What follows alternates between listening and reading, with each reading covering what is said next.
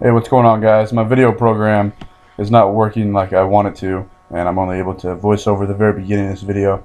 But regardless, I wanted to record this training session I had with my brother Mark and my buddy Borgus. Borgus came up from Southern California, knocked on the front door, Untamed Strength, and said, "Hey, I'm looking for a place to lift some weights."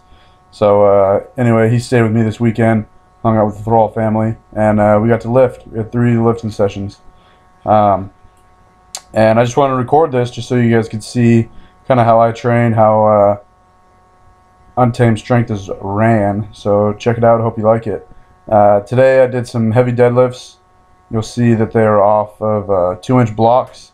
I really just flipped the plate around upside down. But what this does is it changes the leverage of the deadlift.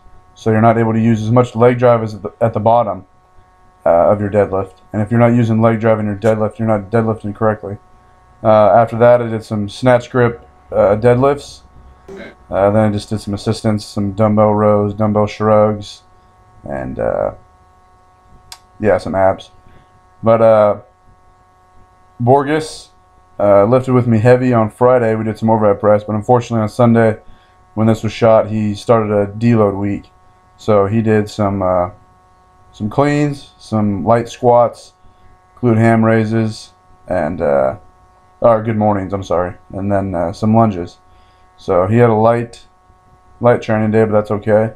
My brother Mark was working on his cleans and his snatches. He's been doing a lot of Olympic lifting, trying to get more explosive. He wants to play football, so you need to be explosive for that. But anyways, all this that we're using, all these weights that Borgus and I are using, are all percentage based. So they're based off of our 1 rep max. We're not just picking weights. These are all percentage based training. So check it out. Enjoy.